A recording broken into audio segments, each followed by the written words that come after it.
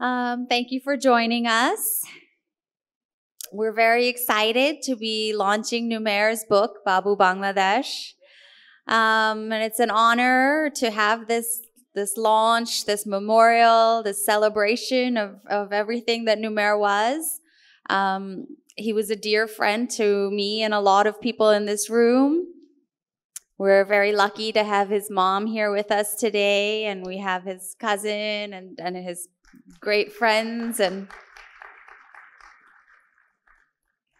also IUB has been very kind to sponsor this event, and we have some of his students here who I think also love him deeply. So this is a very heart-wrenching session because it's a celebration of literature, but at the same time also, you know, with so much emotion that we're all feeling to be here for a launch of an amazing writer who put his heart and soul into his words. And he unfortunately can't be here to be receiving all this love from all his fans and friends and family.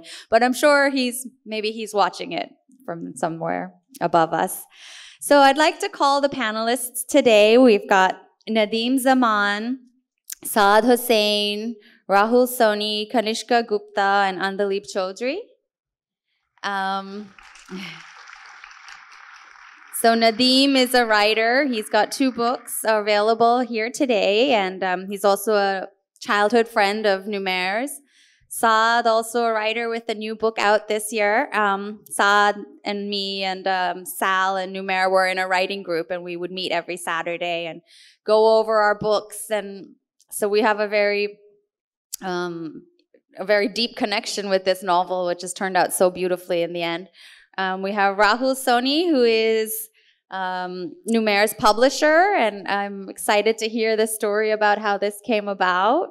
We have Kanishka Gupta, who is Numair's agent and dear friend and did so much running around to make sure this book looks and feels and is as amazing as it is. And we have Andaleeb Choudhury, who is a fellow lecturer at IUB in the literature section department, where Numair was also a lecturing assistant professor. All right, with further ado, I'd like to invite Kanishka to say a few words. Enjoy.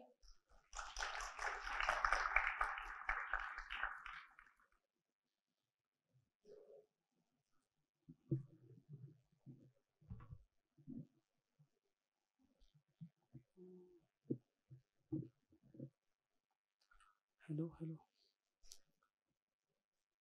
As all of you are fully aware that the author of this wildly ambitious and inventive book under discussion, Dr. Numair Atif Choudhury, is no longer amongst us. I'm going to read out a piece which tries to capture the essence of Babu Bangladesh, Numair Choudhury, the author, my close relationship with him, and the very fraught publishing journey of the novel. This is my first visit to a literary festival outside India. Going just by cold, hard statistics, I ought to have been to Karachi, Lahore, Islamabad, or even Gaul before Dhaka. But then Numair Choudhury happened. Babu Bangladesh happened. Let us talk about the more important and worthy firsts.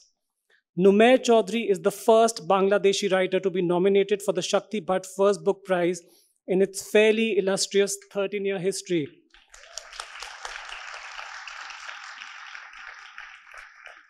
While it's no Booker, to my mind, it is one of the most competitive, keenly contested prizes in the subcontinent, since it is open to writers of all genres and nationalities published within India. For the first time in the history of literary prizes in India, a posthumously published novel has been nominated for a prize.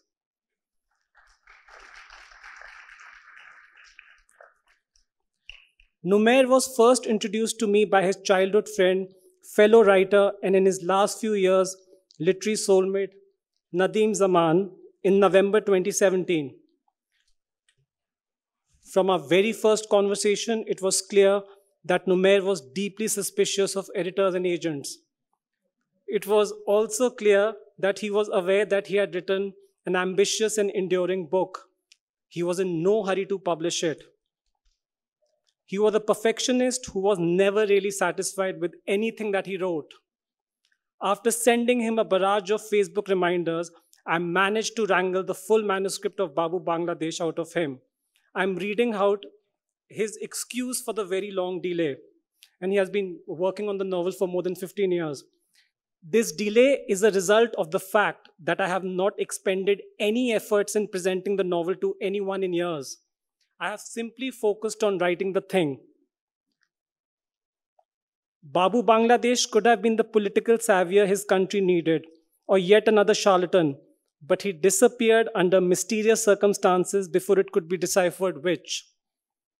In 2028, a biographer in his motherland begins to chart Babu's life from Operation Searchlight at nearby Dhaka University, announcing the bloody birth of a nation that went into the creation of Babu, through his formative years spent in the shadow of Sanshad Bhavan that acquires a life of its own, to nature fighting back against the onset of the effects of climate change in the Sundarbans and Bay of Bengal.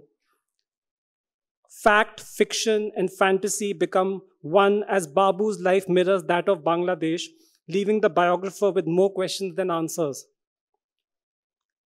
My editor and I were immediately struck by the novel's ambition, scope, and inventiveness, the irresistible, hypnotic, and I must be honest, sometimes overwhelming blend of myth and reality.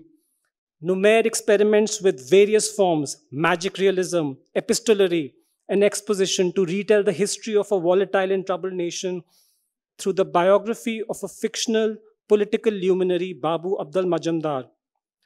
I don't know though about those who are familiar with Bangladesh's history, but for readers back home, including myself, the novel is a literary maze wherein it is hard to distinguish between truth and half-truths, truth and fabrications, and half-truths and fabrication.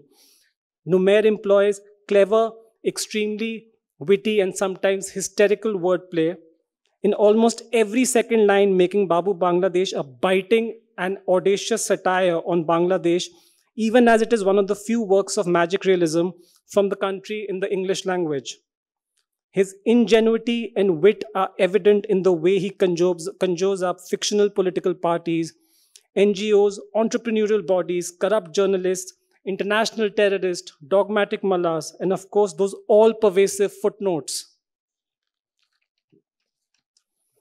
The novel has come under some criticism for its occasional detours and digressions into textbook-like descriptions, but that is exactly how Numair wanted it to be. In his very first email to me, Numair wrote thus: in essence, via the presentation of a larger-than-life Babu, the biography disintegrates into a rumination of Bangladeshi history and by extension, the plight of newly emergent economies, hegemons, and the global tentacles, and the evolution of sustainable markets and lifestyles. In my tragically short-lived association with Numair, the one good thing I managed to get him to do was to attend a major literary festival in Kerala in February 2018. Numair got the chance to meet writers, editors, and literary festival directors from different parts of the world, and he returned from the trip very inspired, rejuvenated, and energized. One of the people he met was the novelist and poet Bernice Shawley, director of the Georgetown Literary Festival, Malaysia's largest literary festival. Bernice invited Numair for the 2018 edition.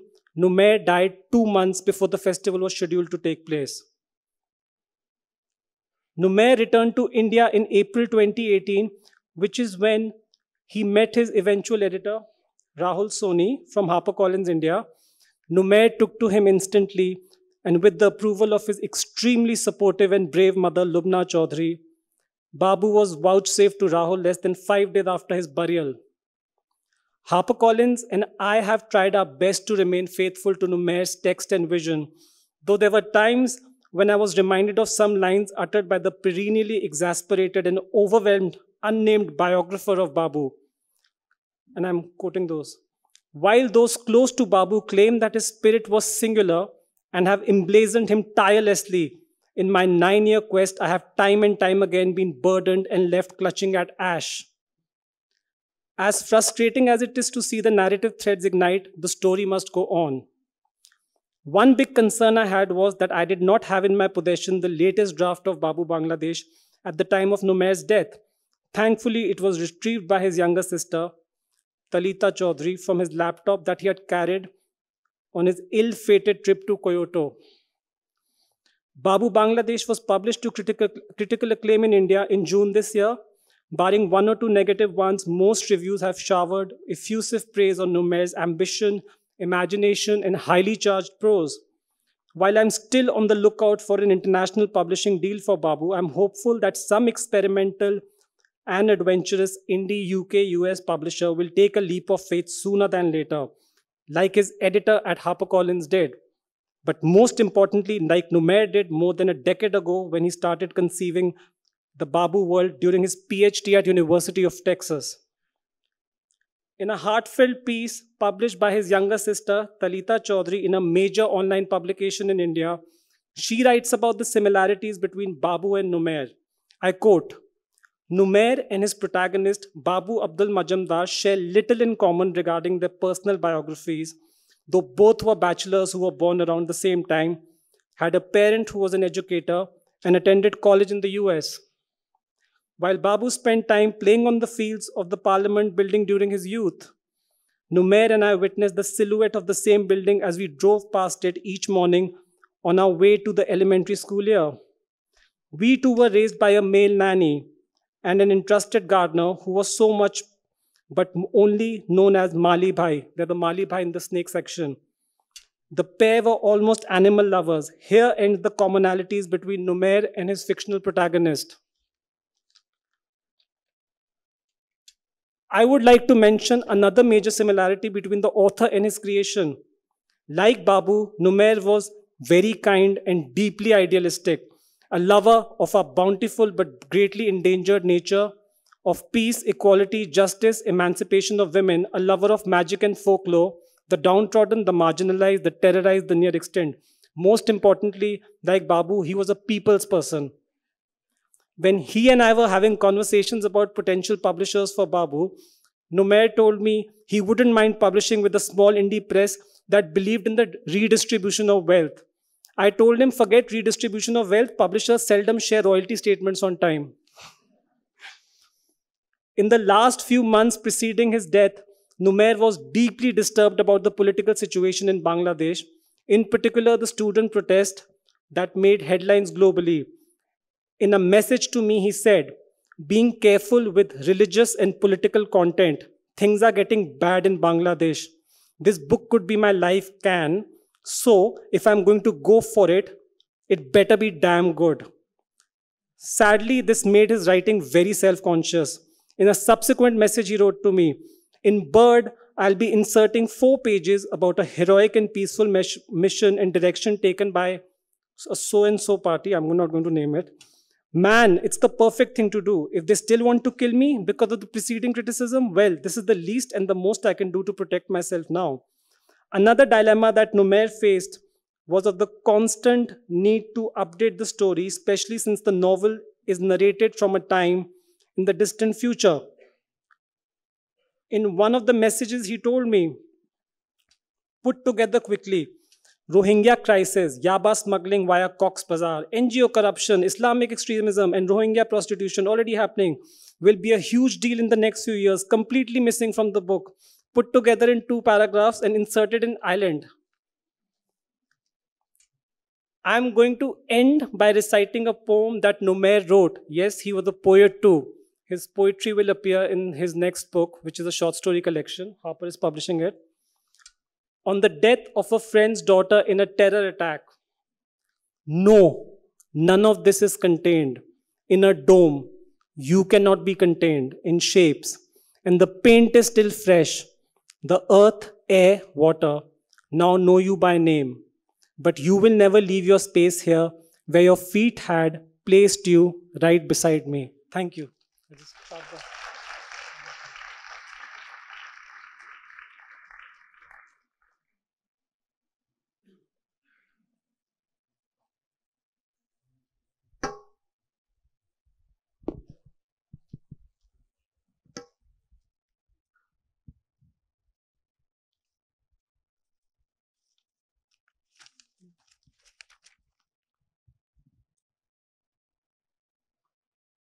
Hello, hello. So I'm going to start with Nadeem Zaman, who introduced me to Numair. So Nadeem, Numair and you were childhood friends, but you lost touch because you relocated to the US when you were young. Huh? Uh, it was in 2002 when you chanced upon a short story of his in an anthology of South Asian writing at a Chicago bookstore that you decided to reach out to him.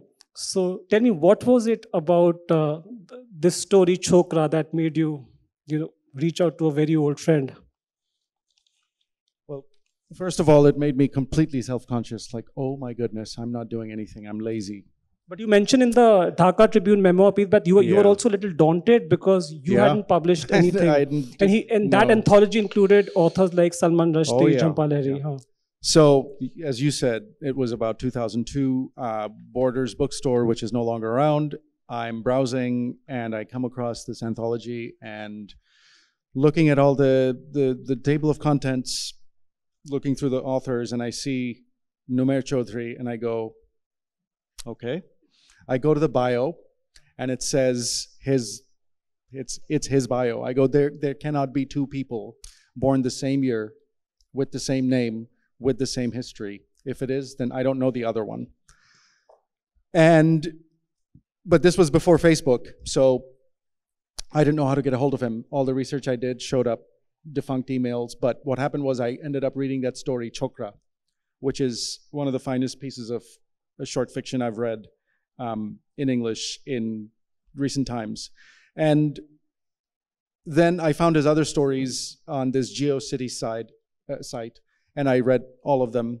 But it wasn't until 2012 that I actually went and found him on Facebook, and I said, just want to make sure these stories that I'm reading, they're yours. And he said, my stories are out there? How did they get out there? And that started the back and forth and me kind of pestering him till he showed me the first 110 pages of Babu. So at what point did he mention that he was writing Babu Bangladesh? Huh? He didn't name it. I am a champion, if not at anything else, than at bugging people to death. I've done it to you, to the point of... You haven't read my book, huh? No, about bugging you with messages. Oh, yeah. Right? I almost gave us both heart attacks doing that. So I knew he was working on this novel, which he said was also part of his dissertation, which was in the works at the time. And so the first thing I said, send me something. Pause. There was like no typing, nothing happening. I guess he was thinking. And then I kept on pestering. I pestered. And then he goes, okay, well, maybe we can read each other's work. I said, send me yours first. You first. And that's how I got those first 110 pages, which I read through the night at least a dozen times. And then over the next week. And he didn't have a title for it. He didn't have a title. I don't think he was settled entirely on Babu Bangladesh based on one of the last conversations I had with him a year ago from where we are now. After he got in touch with me. Yeah. This was one of the final times we hung out before I left for the US. And he said, but the title, I'm still struggling. It's Babu Bangladesh. He had something, he had the title of another poem. He had many. But then Babu Bangladesh ended up being the one. However, I think it's the one that lasted with him the longest, and there was nothing else that came up that could compete with it. You told me in a private conversation that Numair read your initial feedback on the first 110 pages of an earlier draft 50 times. Something like that, yeah. He told me. Yeah. Why did he do that? And was he working in isolation? Was there any support system? That's not the sense I got. I read it and I wrote him this long-winded feedback where I said, I think you've created something here that is, I wish I wrote it. I told him it was like Carlos the Jackal meets Forrest Gump meets, Garcia Marquez meets, Bangladesh. That's how foreign agents pitch their new authors. This famous book meets that, yeah, but that's... And so I did that, and I said, if you're not going to do anything with this, I'll fight you, but I don't know what else to do beyond that. Then he wrote back and he said, I just read this all through the night, something along those lines. He goes, because I guess he was writing, he was so deep into it, he was just in his room doing it day and night. The only people reading it initially, I guess, were his peers and part of his cohort, his professors, so forth. And I think he was not, some of what you covered in your conversations with him and his feelings overall, what to do with this once it's out in the world, and if and how it's going to get out there in the world, he was not sure how to handle that. And I said, well, if you're writing this and this is what it is, it needs to go out in the world. So you started out as a short story writer, right? Yeah. You wrote your novel after the short story collection. Yeah. So Numair has been writing a lot of short stories. All this while he had been working on Babu Bangladesh. And if one reads his short stories, it's impossible to believe that this is the same person who has created this novel, because his short stories, while they have a lot of merit, they were very conventional, structurally, formally. And Babu is full of charged, energetic prose. So I just wanted to know, did he ever tell you how he got the idea for Babu Bangladesh? Where did he get this idea for this 4 biography? You know, I think it was one of those where, as I see it, and maybe I'm projecting, and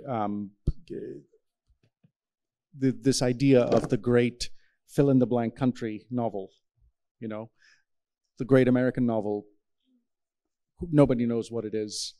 People still talk about it. It's something that people said to me when I was in my 20s, and I said, I'm a writer. Oh, are you going to write the great American novel? I go, I don't know. So I get the sense that there was so much he wanted to say about Bangladesh, about where we belong, where we are, where we're going, where we are, moment to moment, what's happening. You captured it. He wanted to write this book right up into the last minute that he put the last period on it. So I get the sense that that was his canvas. That's what he was going for without giving it a name. He wasn't saying he's writing this great novel of Bangladesh. He's just writing what he feels. I believe what he felt. If he wrote one book, that this book was going to be it.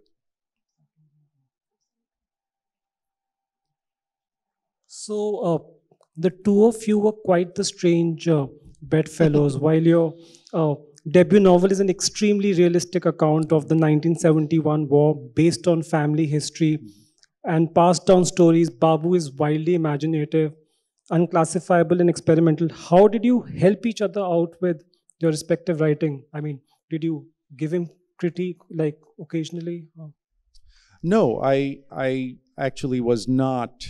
I let him, I mean, when he would do the work, you know, we would hang out 2-3 days in a row, and then for a week I wouldn't hear from him, and I would just say, okay, you are somewhere where you need to be with your work, go there. But I wasn't seeing the pages as they were happening. But our conversations, which were many, and they went late into nights, walking around in the neighborhood, at parties, wherever we were, somehow we found a way to come back to talking about writing. So essentially it was about how we wanted to see the world through writing, how we want to see Bangladesh through our writing specifically. It was also making him sick, because I mean, it took a toll on him, Yes. and he wanted to pack everything into this one book. Yes, he certainly did. And one evening I went, and I walk into his room, and he's sitting on the bed, and he goes, I haven't moved from this spot all day. I said, what have you done all night? He goes, I've been writing all night. I said, okay, so now you need to sleep all day, get some rest, and then get right back to it. And then I think balance was something that was missing, and I understand that, because if he was going to work two weeks straight and he needed someone to actually bring him food and feed it to him, that's what he needed to do. So I was retrieving all my Facebook messages with Numair over the last 1.5 years. And it's full of me chasing him. Give me the draft, give me the draft, give me the draft. Smileys, aggressive, these angry smileys. But he was just taking his own sweet time. Okay, so also the two of you had certain issues with the Bangladeshi literary establishment. I don't know what the establishment is, but yeah. But could you tell us more about them? I hope you don't have a book coming out next year around the same time. Huh? If I do, it's ending right now. No, it wasn't so much with specifically the literary establishment. In my case, I've received huge support. Before, in the time of the others reached you, my collection was actually invited by Anis Ahmed.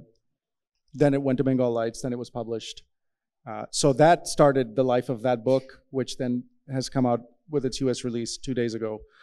What it was, what we had issues with was basically the systemic larger framework in which he had to exist more than I do, because I live in the States. Numair's stakes of living here and working within the hierarchies were a lot higher than mine. I didn't care who got mad at me or who doesn't like me here. I still don't. And he didn't either. I'm not saying he was worried about that either, but our conversations would predicate the fact that he still is going to live here and work here, and I'm not. I will forever be connected with and visit as long as I'm able to, and write about Bangladesh and Dhaka. But if for some reason I'm ostracized or I'm not published, it'll be sad, but my stakes were not what his are. So that was more it. It's just this, when trying to go against systems and systemic issues, it's the same everywhere. So in the last few years, I've noticed one trend, and this doesn't apply to Bangladeshi writers writing in English. It applies to Sri Lankan writers writing in English, Pakistani writers writing English. They have these very fancy creative writing degrees from the US, UK. They are very well connected. Most of them are living in the UK, US, but they are not able to get publishers. I mean, you teach English literature at St. Mary's in Maryland. You have a PhD, yeah. And Numair has such excellent credentials, but I mean, look at Sharbari. Sharbari, for instance, Sharbari Zohra Ahmed, she's been living in the US for such a long time. She's written like a screenplay for Quantico also, but I mean, none of them are getting acceptance in the UK or the US. So what do you feel about that? I mean, well, my tiff and my frustrations with the US publishing and agenting industry goes back to this collection. It goes back at least a decade. I still don't have an agent in the US. My first book was published with you with Pan Macmillan India, the novel, and then the Days and Nights Up in the Main House was with Bengal Lights. So I'm proud to say that I was first published in the city of my birth, in the country of my birth, and then in Asia, in India. So MFA programs, I didn't attend one. I had many professors that did. I have many colleagues that did, and it's a mixed bag. But I do get the sense that part of something that happens in the US MFA mill, it's a big party. It's a big who's who party. And so class sizes are maybe this, selective, and then you're studying probably with some US literary big name, and through them, you make connections in the industry. But the larger thing, what you said about Sri Lanka and Bangladeshi, Pakistani, Indian authors still struggling, it's because the industry is still very myopic. Monica Ali's session earlier in the morning talked about hyphenating. So if it's a white male author in the US, they'll just have a novel by a writer. Me, Saad, All these other people, we presented, oh, Bangladeshi American author, Bangladeshi author of American born, American raised Bangladeshi author. Like, the hyphenation will be longer than the novel itself. So before we get to that point, by the time we're there, agents are, I guess, like, I don't have the energy to read your book because I don't know how to box you. So an Australian publisher loved Babu Bangladesh, but she said it was too long. So I don't think it's long. It's just 120,000 words, and she's saying it. She's in the wrong business. If it's she's too saying long it in to a read year book. when a 1,000-page novel has been shortlisted for the Booker Prize. It did not win, but I don't think Babu Bangladesh is long. I mean, it's like regularly. What do you think? Huh? Yeah. Yeah. So for someone who was responsible for Babu being published, you've been quite reticent about the book and sharing and promoting the reviews. I mean, is there any reason why? I just forgot. No, I didn't forget. No, but I didn't. No, many of his friends have not even read the book. Right. I think one of my things was, A, you were doing such a good job. I kind of didn't want to wash over it. No, but we don't.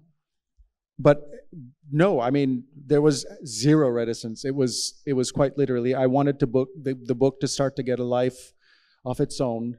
You were being a great champion. He had champions that were moving it along. So I was staying out of the way, just for the sake of redundancy. So I'm not pushing the same things that are already being well pushed. But I mean, this is a book I'll keep promoting as long as I have a voice. In context of that, actually, I'd like to say something. We're looking for the book. The book is out on the market and it's sold out. You go to pretty much any of the bookstores, to Bookworm, to any of the big bookstores that we have in the country, and you won't find the book. I have students in the audience right now from IUB, most of whom are sharing books because the book is, it's just basically sold out everywhere. And I think the support for it within our country, we recognize the new Salman Rushdie, even if the larger audience outside doesn't. And I feel like that, from that perspective, the more the book is promoted here, the more the book will be available, that people are reading. But the bookstores are not ordering in large quantities. You know, they're ordering like 50 copies, 100 copies, and then they get sold out, and then they're chasing the publisher. And, you know, it's not easy to... So I think if you know any bookstore owner, if any bookstore owner there in the crowd... I think we have a lot of people who are asking for the book. Maybe that's unusual. Maybe that's kind of the point of the book. We're not used to reading books like this. It's 400 pages, it's big, and it's layered, and it's extremely, extremely dense. But people are reading, people are trying it because this is our voice. You're from India, but this is our first real voice when it comes to magical realism. And he wrote this, and we'd like copies. Thank you. So, talking of magical realism, Bangladeshis have an affinity to South American literature. Yeah, born of 100 Years of Solitude. The book is probably every established and new writer's favorite book. And South American literature has a long tradition of being translated into Bangla. However, Babu Bangladesh is one of the first original pieces of magic realism from Bangladesh. So what kind of impact can it have on the writing and literary community on a writing and a literary community which has been brought up on a staple of magic realism from South America? Personally speaking, I know that when he wrote this book, he wrote it in the language that he's comfortable with. If you spoke to him and if you interacted with him, his background was in the English field, so to speak, and he's one of the very few creative writing PhDs this country has. Under those circumstances, of course, he's been affected by this. But in terms of the reading public, the idea of magic realism, the idea of the fantasy world that he posits here, that he ties into something as unusual as the Bengali history, as you point out, it's never been done before. The fact that he has created this should be inspirational. It should shock people. I mean, I have a student from the literature department who's a creative writer who said, Miss, I don't think I can ever write this. And I pointed out he didn't write it. It took him 15 years to get to this level. And I think you'll see new writers coming up who are going to be inspired because they are reading this and saying, well, if he was 28 when this started, in 5 years, I'll give it a go. And, maybe publish in less than 15 years, but it's a possibility. So I'll come to Saad because she's talking about new writing, which is inspiring the new generation of writers. So Saad is a rarity not only in the Bangladeshi writing community, but South Asian writing community, because he writes in a genre that no one reads. But more importantly, a handful of writers excel at. He writes satire, science fiction, dark comedy. So, Saad, tell me, why don't we have too many outliers like you and now Numair? Huh? Well, I think I'll talk about Numair first, because I think he had a level of technical skill and craftsmanship, which probably comes from writing consistently for many years. And we don't know all the bad things he's written, but this is kind of the culmination of the good, the kind of finished skill that he's showing here. The issue with science fiction and fantasy is what you were talking about being published abroad. By Tor. Yeah. No less than Tor. Yeah, well, because I write in science fiction and fantasy. So I don't think it's necessarily that Asian authors are discriminated against. I think it's what we write that's not interesting to an American audience or a British audience. And that's something that, you might have to just accept, that this is, the kind of diaspora writing we do. It's not necessarily interesting to other people, or that there's a lot of examples of it already. So in a way, you're kind of repeating the same stories over and over again. And, maybe there's only room for a couple of those books. So Numair and you were a part of a writing group.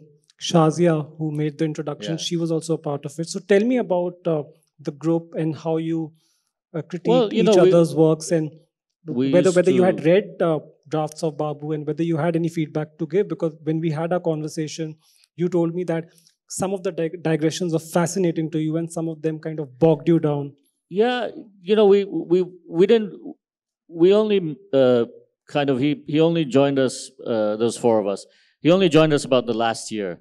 He had already kind of finished, but he wasn't sure which order, of the sequence of. Sure of the order. He just wanted to keep tweaking it. He could never. He could never really finalize on anything.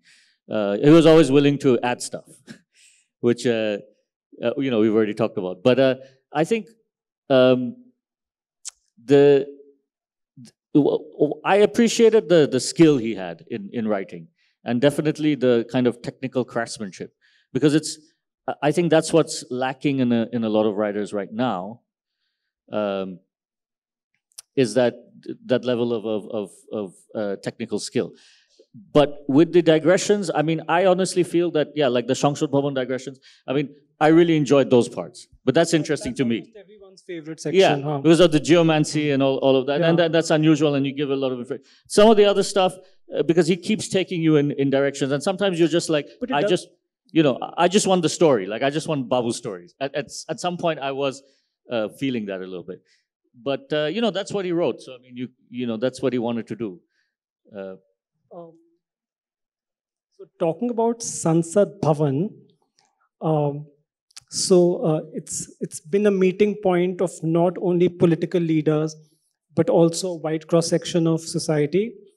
And I don't think no form of art has been as ambitious or comprehensive in its depiction as Numair, Babu Bangladesh. So I wanted to ask whether in rendering Sansad Bhavan with its own mythos, Has Babu Bangladesh brought this cultural backdrop to a foreground for a new audience and through it provided a fresh introduction to the country?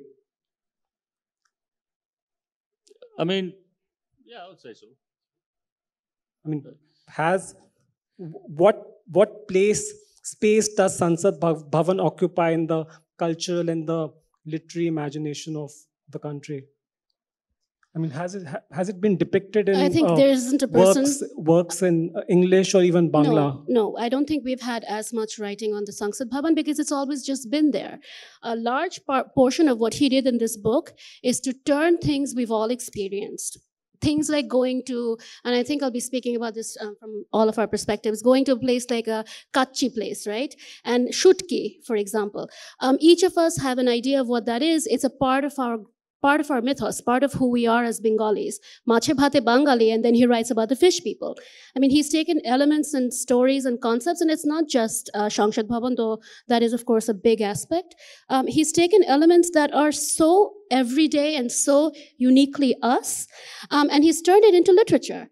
You can't imagine associating a Bengali with a piece of Shutki, but when I read that section, that's true. That's exactly us. We're tough, we're dry, we survive anywhere, and we really like spicy food. I mean, it's exactly who we are. So, thank you. The fact that he could do that, it's not just the Sansad Bhavan, but that is where we all meet. That is our center point. If you ask somebody who's grown up in Dhanmondi, your house is in location, or in the indication of your house is the direction from Shangshad Bhavan, or it's 4 miles away from Shangshad Bhavan. So it has been a center point for our lives and our parents' lives. Well, I think that the other thing is that there isn't too much writing in English, right? From Bangladesh. So we have a kind of opportunity to introduce everything to the wider world for the first time. So almost any topic you pick, it's going to be original, or in English at least. Is this the first work of magic realism in English from Bangladesh? And what about magic realism in Bangla? Humayun Ahmed. Humayun Ahmed is one of our top writers, and he has used magic realism in his writing. It is, of course, done in Bengali, and there have been fewer translations than there should be. But he is one of the most popular writers, and his work contains magic realism. It's not an unusual concept for us. We have the Bengali literary scene, which promotes this concept. And if you think about a lot of the supernatural elements, a lot of the magic elements, the stories, we've all been brought up on ghost stories. Our parents used to frighten the hell out of us when we were all children, and we'd share that. I mean, myth and myth making is a part of the Bengali ethos, and that's what he's used here. I'm now going to come to Rahul Soni, Numair's editor at HarperCollins. Rahul has been with HarperCollins for 2 years, but his association with literary books goes back to 2008 when he founded this bilingual literary journal Pratilipi. He's also been associated with an agency, a literary magazine. Which agency is that? This is mine. A literary magazine, and he's closely involved with Sangam House Residency, which is the most well-known writing residency. So, Rahul, I wanted to know what kind of pitches, submissions, books have you seen from Bangladesh? It's a very short answer to that. I haven't. This was the first that came my way, which is, I don't know, should it be surprising? I guess, I mean, there's a lot of writing that happens, but I don't know, all my Pratilipi years, I haven't seen anything. I know that Harper has published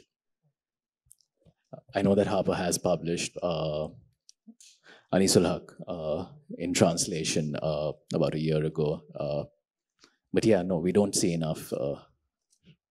So I remember you wanted to publish Babu after reading the prologue. Yes. And the book is divided into 5 sections, and prologue is like the shorter section. And normally literary editors wait for the full manuscript to come. So where did this conviction come from? and just the quality of the writing itself. You've been around writing for so long, you know that you're reading something special. And from the very first sentence, it is clear that Nomer is operating on completely different standards from most writing.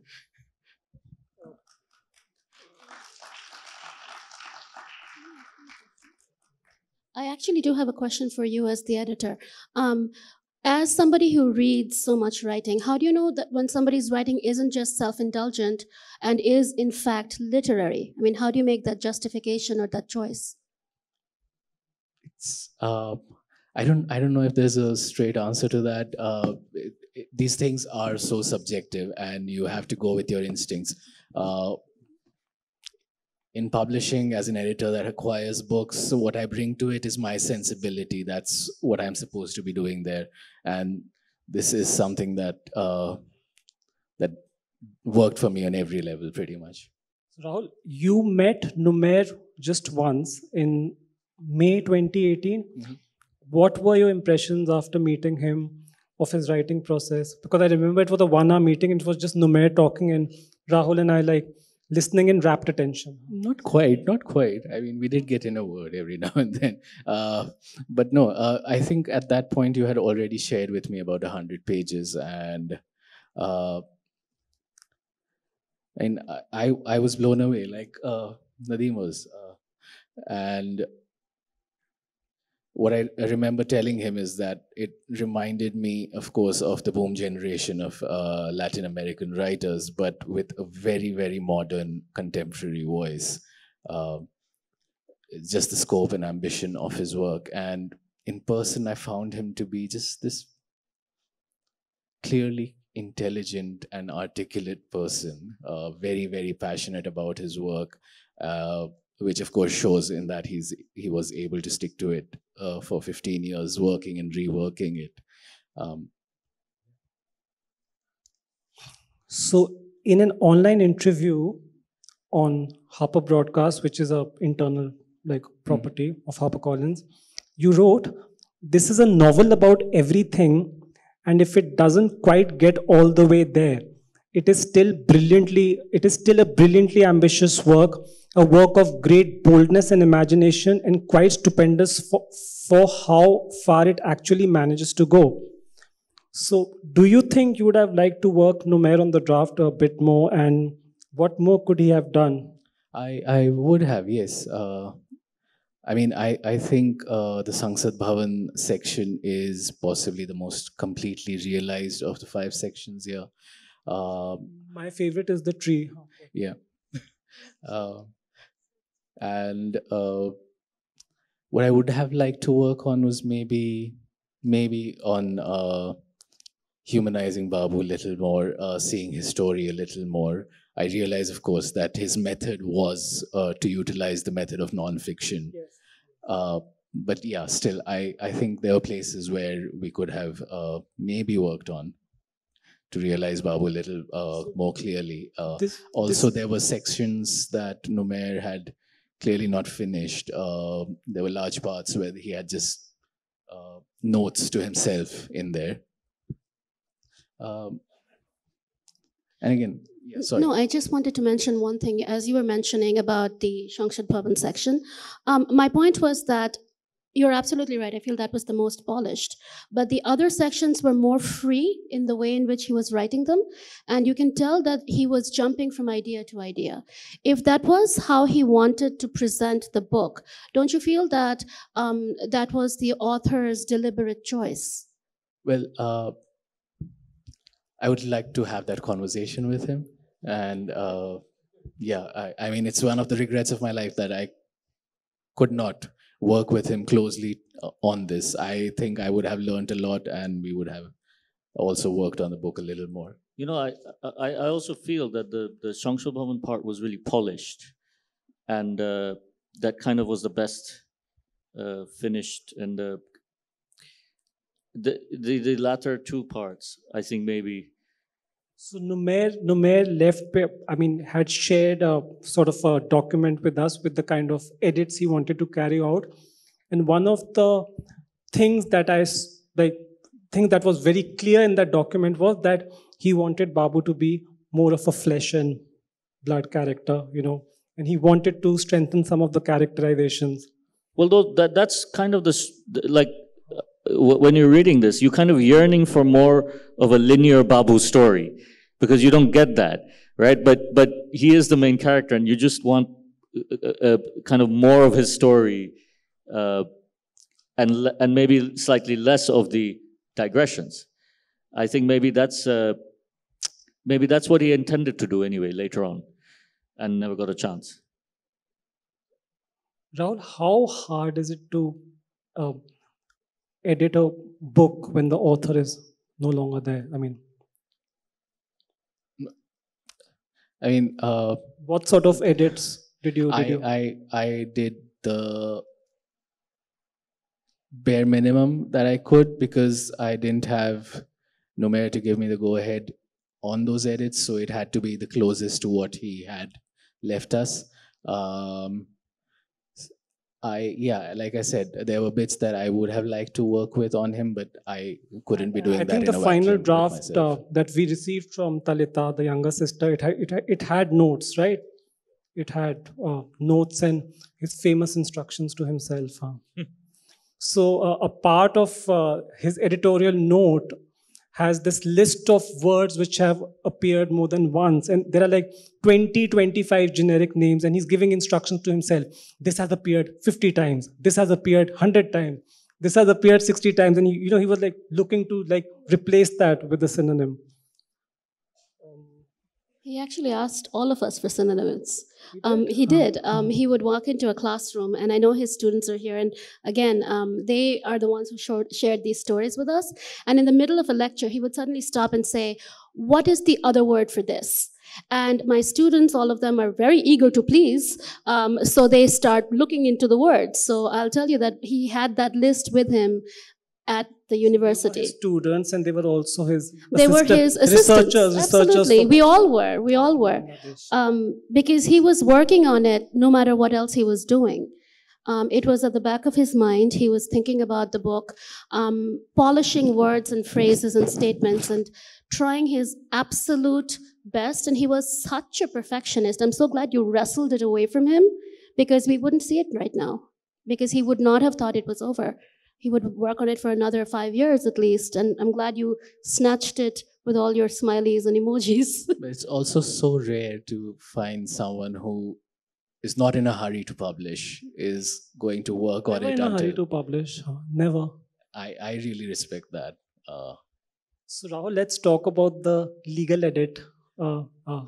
So, like, just tell us the whole process.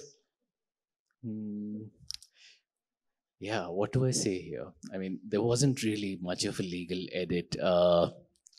I had flagged a few sentences every now and then saying, okay, is this something that might be problematic? And so we were like, no, this is on the Wikipedia page of that leader. This is on the Wikipedia all page of it was public information, publicly this available. And so, yeah, we decided pretty much to retain everything as it was. Bangladesh doesn't care if it's on Wikipedia. Huh? Bangladesh doesn't care if it's on Wikipedia. We want to be properly presented. Well, what do you feel about the footnotes? Because there's like entire pages of footnotes, right? I love footnotes. Footnotes. I mean, that's the kind of fiction that I really love. Have you read House of Leaves, for instance? That's full of footnotes. And I love digressions. I love the way he carries an academic tone into this novel, along with aspects of biography, speculative fiction, magic realism. I kind of object to the fact that we kind of immediately slot this into magic realism. I think it does much more than that. Yeah. I mean, because like a lot of editors, they don't want any footnotes at all. They're basically like you have to put it in the story. But I mean, maybe that's why we got along, and we are running out of time, so we should just. He thought it might come to me. Have the question and answer session. Yeah.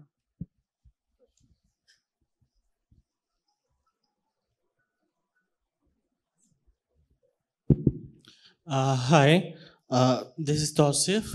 The thing that I wanted to say, after reading the book, I had a feeling that he was holding himself back while he was talking about politics at times. As the moderator first introduced, and he implied the same thing, I think that it would have been a very different book had he not had that kind of political pressure going on in the back of his mind. Uh, the other thing is when you asked about the magical realism, the tradition of magical realism in Bangladesh. Actually, there are elements of magical realism in Humayun Ahmed, as she clearly pointed out. But the person who has consistently written in the magical realism tradition in Bangladesh is Professor Syed Munzirul Islam. And The Mermaid has been translated. So yes, I just wanted to add that. Thank you.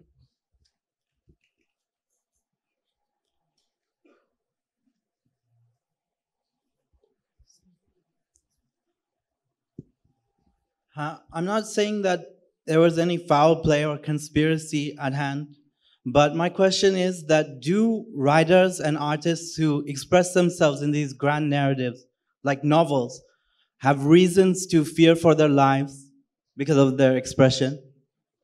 Thank you. I mean, I don't think so, but I write science fiction, so probably nobody's trying to gun me down. No, I believe that there was some sort of censorship, persecution involved with the Black Coat. This novel, was it banned in Bangladesh because it was available in India?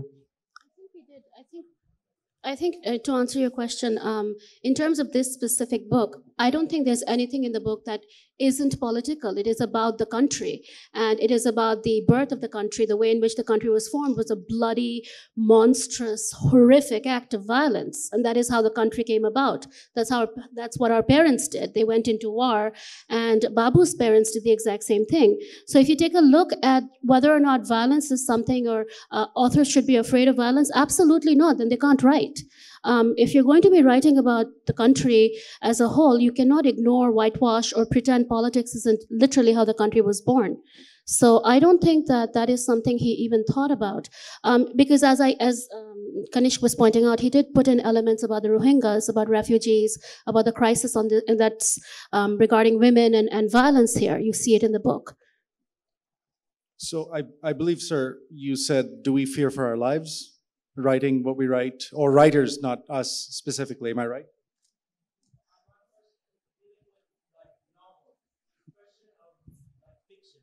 In terms of like just normal fiction. Got it. And I just wanted to make sure I had your question right. Well, you know, it's not that writers don't live in fear around the world in many places, in many spaces. They're jailed and they're censored. You know, depending on where they are, what the situation is. I live in the US. I'm an American citizen.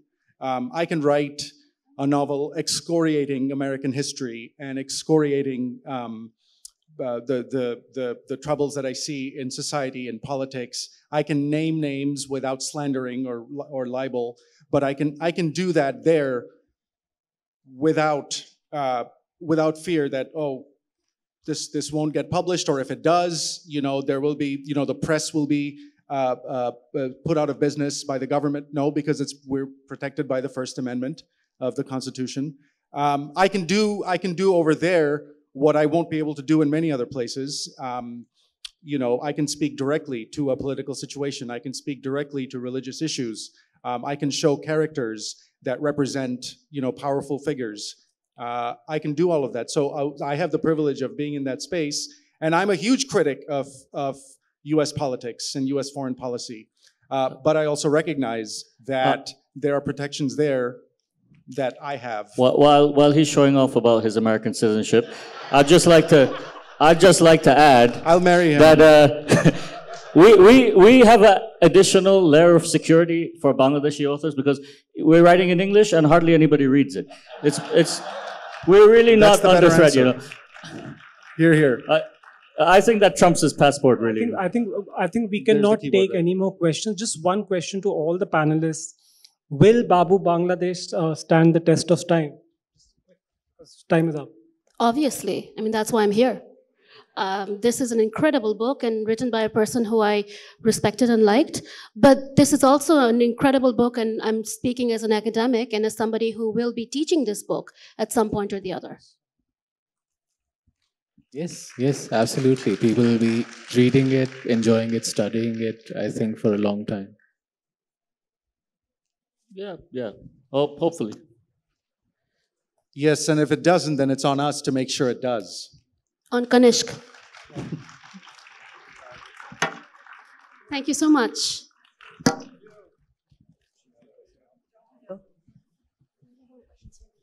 last question before you went to the end was my son afraid of writing about politics? Well, sir, wherever you have freedom of the press, you'll have freedom of speech. So it's for you to judge what freedoms you have and you don't have in this country. Okay? Thank you. Thank you.